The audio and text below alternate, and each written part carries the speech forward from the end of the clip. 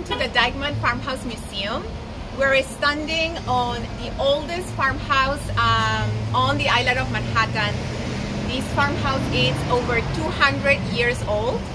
It was completed in 1784 by the grandson of our founding father ancestor John Dykeman, William Dykeman, when he came back after the Revolutionary War, after having fled from upstate, and found that his land and his apple orchards were burned down to the ground. The original farmhouse was located by the East River and 210th Street, but when William came back, him and the family decided to build this house by 204th Street and Kingsbridge Road, then now Broadway.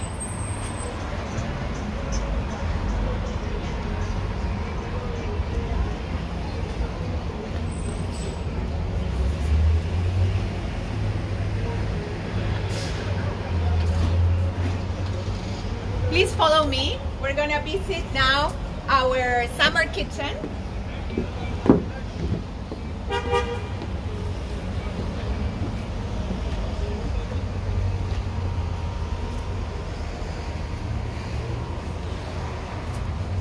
The summer kitchen was the first structure built in this farm. And like many houses at that time, farms like this had two kitchens, a winter kitchen and a summer kitchen, for a couple of purposes. One was to keep the main house, the main structure, cold or cool during the spring and the summer seasons, and the other one was to have an alternative space where to do not only the day-to-day operations for cooking for the enslaved, the family, and the servants, but to have a space where to store things, where to make butter, make soap from scratch, make candles, and things like that. This house, this whole entire farmhouse was completed in a little over 4 years, which is certainly a short period of time. And it was built with wood and stones that were abundant in the area. After William's passing, he passed shortly after completing this farmhouse. The family put the farmhouse on sale. However, William's son Jacobus decides to keep the farmhouse for years to come. To my right, there is a smokehouse where the family cured meats. Remember that at that time there was no refrigeration, so meats were cured with salt, and that was the structure where it was done.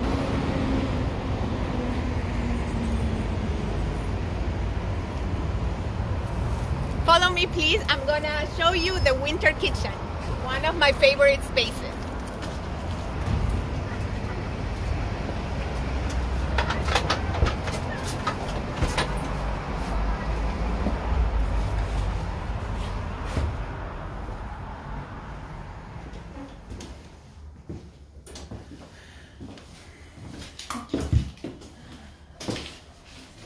Hello again. This is the winter kitchen. I'm going to show you why it's such a unique space. The ceilings, as you can see, are pretty low, and there's a reason for that. Remember that this farmhouse was built shortly after the Revolutionary War, so materials were scarce at that time, and using less rock and less wood would have made the construction process much faster. Also, lower ceilings will make this space and the entire house heat more quickly. Fuel was hard to get at that time, and it meant time to resources and money. So these lower ceilings have an important role to play. The ground of this space at that time would have been dirt, these woods, planks of wood were installed in the early 20th century when the house became a museum, but they were not here when the farm was operational. The hearth will have been much larger, and it will have come probably all the way to the middle of this space to keep the entire house warm through the winter, but also to have enough fuel, enough fire to cook for an entire family, for the servants, and for all the enslaved people that work in this household and the farmland. This is a space where the family will have not come to visit at all.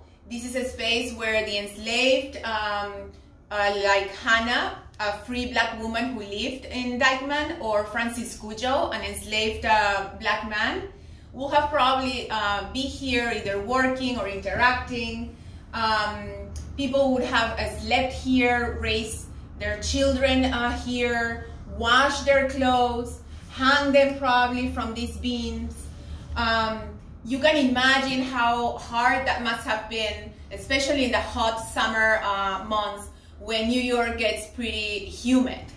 There was no proper ventilation or cooling system there then, so this is a small space, so it must have been quite a work experience to be here day in and day out. Another important factor about temperature, ventilation in the house is this rock here, which is prehistoric rock. And the house was built keeping in mind to have this rock in it, in purpose.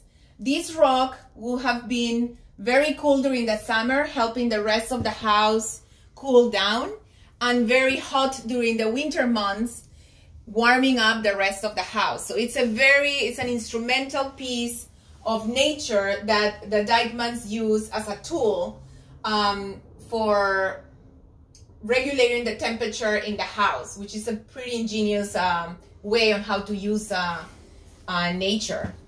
There's also a very interesting carving on the other side of the rock.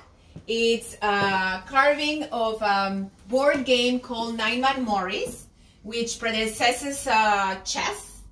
And it's so old, there is Roman poem that dates 8 years before Christ that names the game. We don't know who carved it. It could have been the revolutionary soldiers stationed in the area, or it could have been the children of the Dyckman family or the enslaved children. But it's an interesting piece to observe. This area was probably also used as area where to sleep. And this was probably where the enslaved people passed time and slept. So, we cannot talk about food without talking about international and local food economies at that time. During Dutch ruling, the Dutch economy relied solely and very strongly on the work of the enslaved.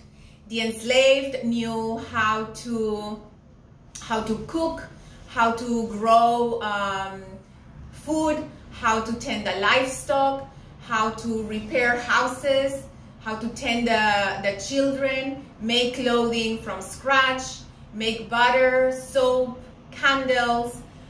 They will know how to read, how to write, how to do arithmetic, how to play musical instruments. They did everything. Often we are asked, what is what the enslaved people ate? And you have to remember that most of the enslaved that came to this area of the continent came from West Africa.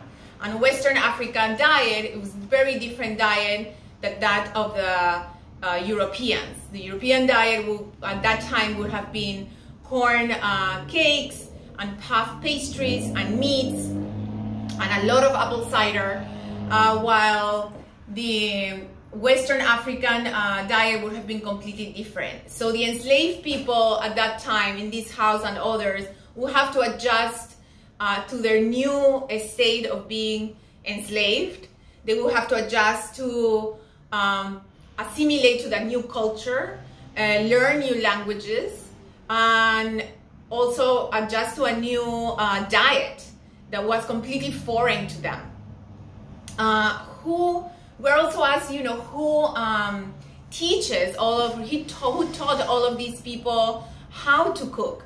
So, in the early 1600s, when the first ship came from England, bringing approximately 360 enslaved people, you can imagine that one of these people, either a woman or a man, will have known how to cook.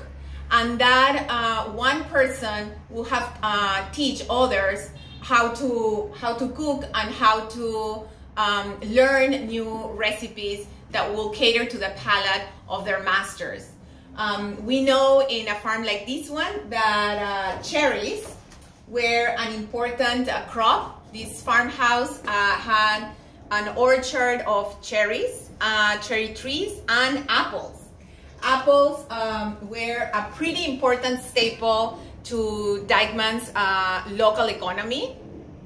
It was definitely worth it for them to buy an apple cider mill. There was an apple cider mill in this land for a while. So they probably, although there are no records, or we haven't found records yet, they were probably selling this at the local food market.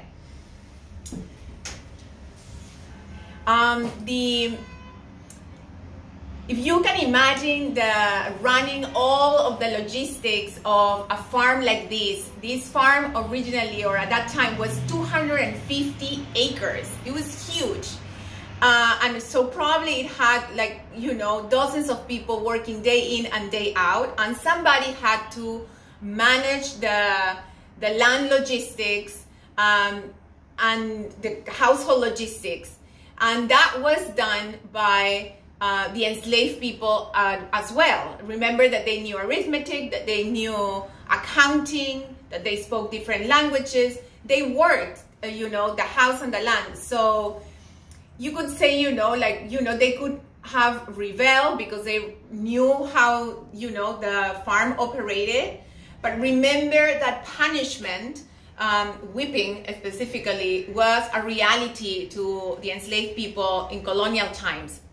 So they will have thought, be thinking twice, before doing anything against the well-being or the statu quo of the household. Slavery began in New York in 1626, and it took another 200 years, 201 years exactly, 1827, for it to be abolished. However, it was not completely eradicated until 1840. Hey guys, before I go, I just wanted to introduce you to one of the Dyckman family members, Jacob Dyckman.